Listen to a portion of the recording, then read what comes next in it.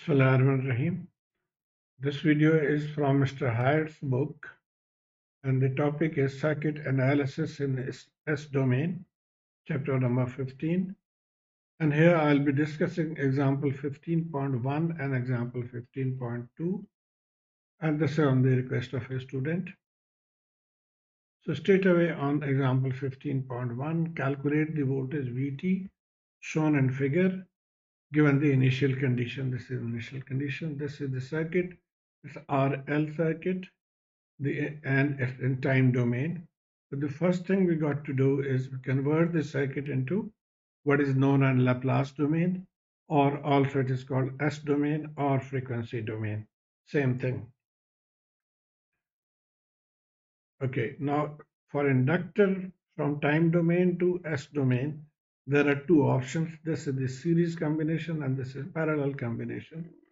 It is better to use series combination in this case because this is a series circuit. And that is what has been done in the book, so I'll follow the same. Now we'll use this transform from EAT into S domain is 1 over S plus A. So 3 e raised to the power minus 8t ut will become 3 divided by S plus 8 by this formula. And then we need to convert SL. SL will be 2S because L is 2 here. And also this Li0, Li0 will be L is 2 and I0 is 1 ampere given in the question. So this is 2. So now we can draw the S domain circuit. So this will be the S domain circuit, value of this resistance. And for inductor, we are using the combination and putting the values. Now we'll solve this. We need to solve for Vt. So Vt in S domain is Vs. So we need to find this current Vs. And to find Vs, we need to calculate first of all Is. So let's do that first of all.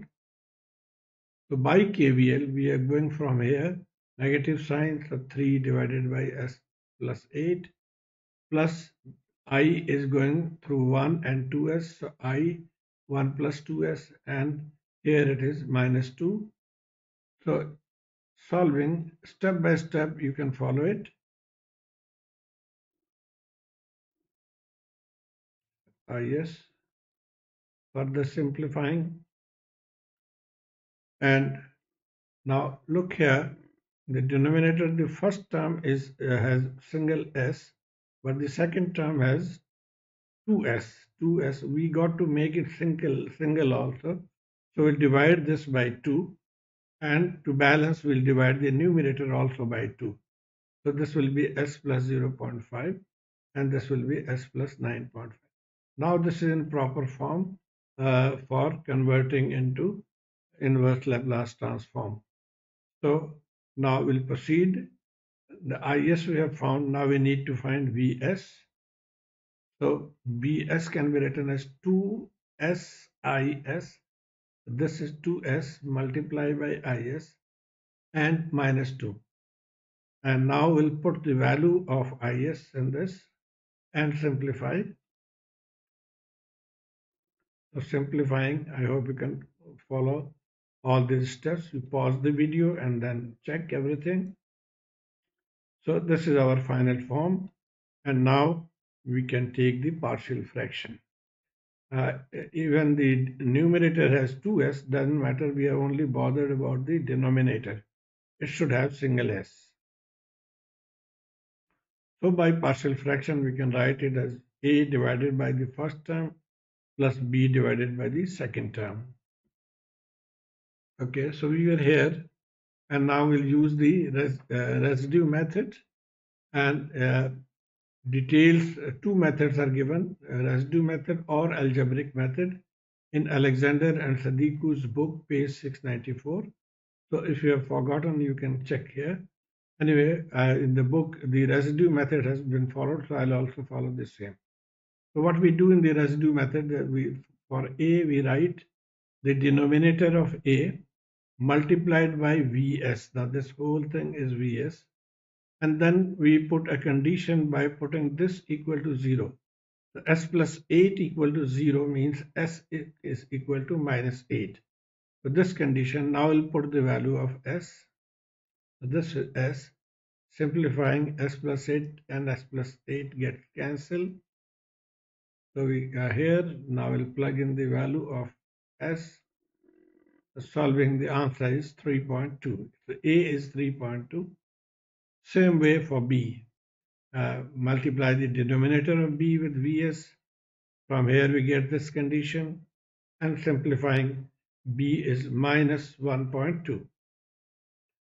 So Vs is 3.2 divided by the denominator and minus 1.2 divided by its denominator.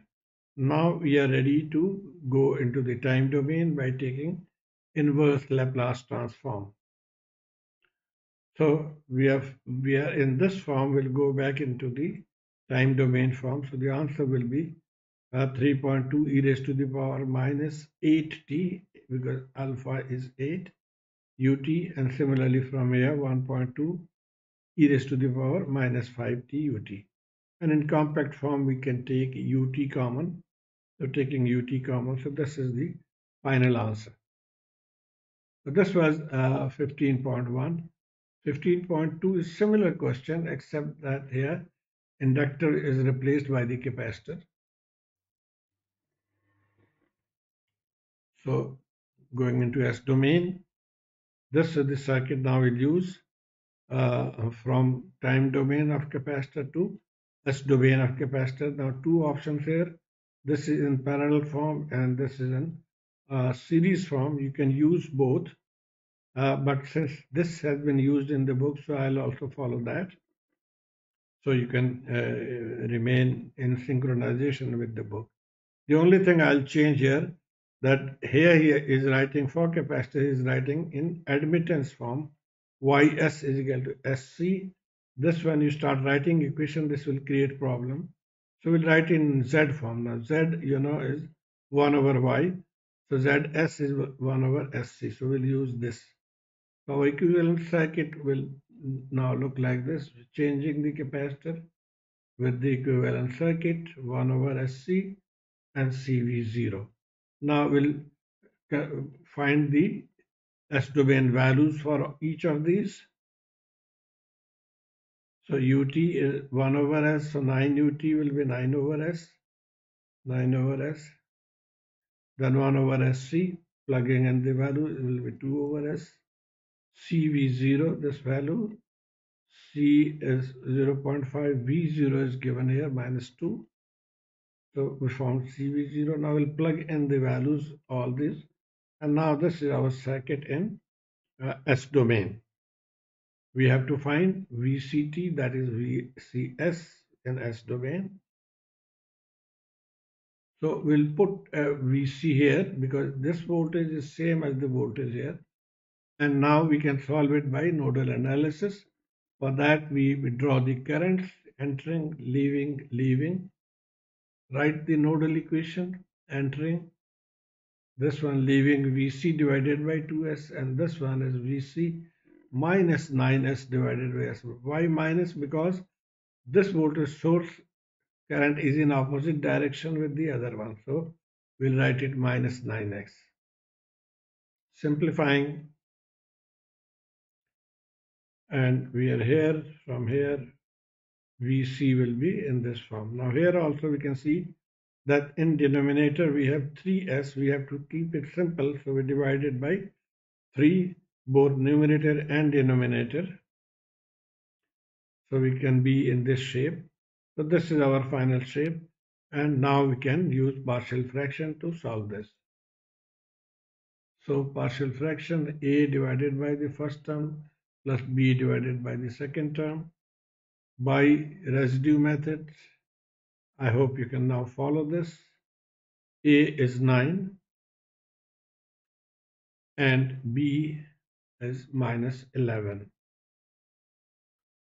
And so Vc is 9 over s minus 11 over s plus 2, 3. And now from here we can take the inverse Laplace transform.